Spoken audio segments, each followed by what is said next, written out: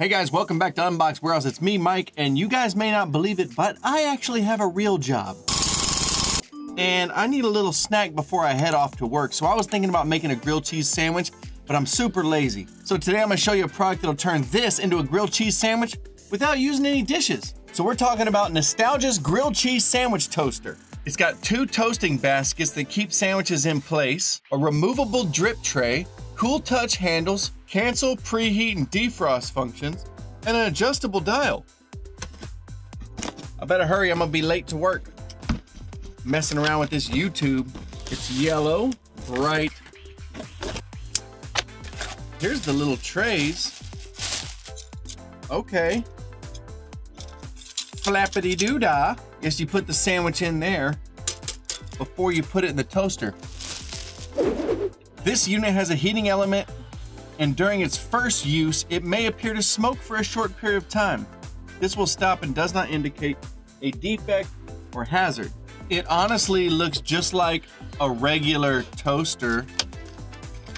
I guess these are what make it special. It's getting hot. There's that smoke burning off the newness.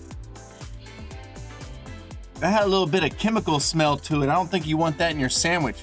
I have some non-buttered bread and some buttered bread. The manual calls out to use buttered bread, but I'm gonna try one of each to see what happens. Also, I'm gonna try 1 piece of cheese. So here's 1 piece of cheese, no butter, on some artisan bread. Okay, here is the buttered bread. I'm going crazy on this one. I'm going 2 pieces of cheese on buttered bread.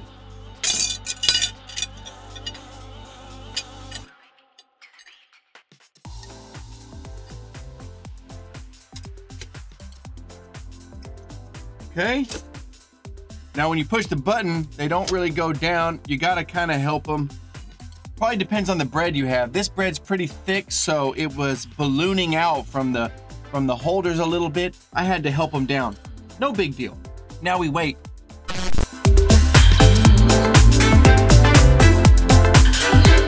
I can't really see the sides, so I don't know if it's done, but I can tell the cheese is melting on top.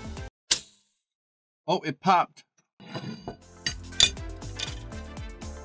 That looks pretty done. The non-buttered one looks a little toastier. It did get some cheese down in the bottom of this. That could be fun to clean out. First, let's try the non-buttered one.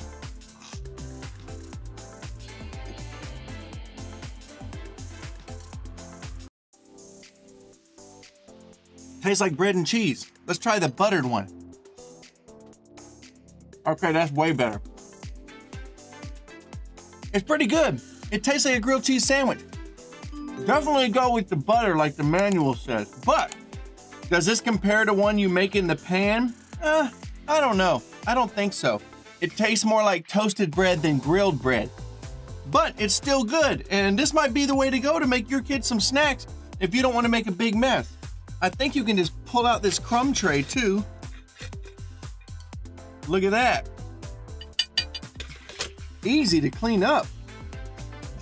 When it comes to kitchen gadgets, Nostalgia's definitely pushing the envelope. What an interesting design. Grilled cheese sandwich toaster.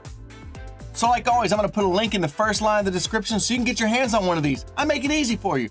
If you wanna see more, click one of these videos right here. And don't forget to subscribe. Hit that little bell icon down there so you can see what we open next, right here on Unbox Warehouse.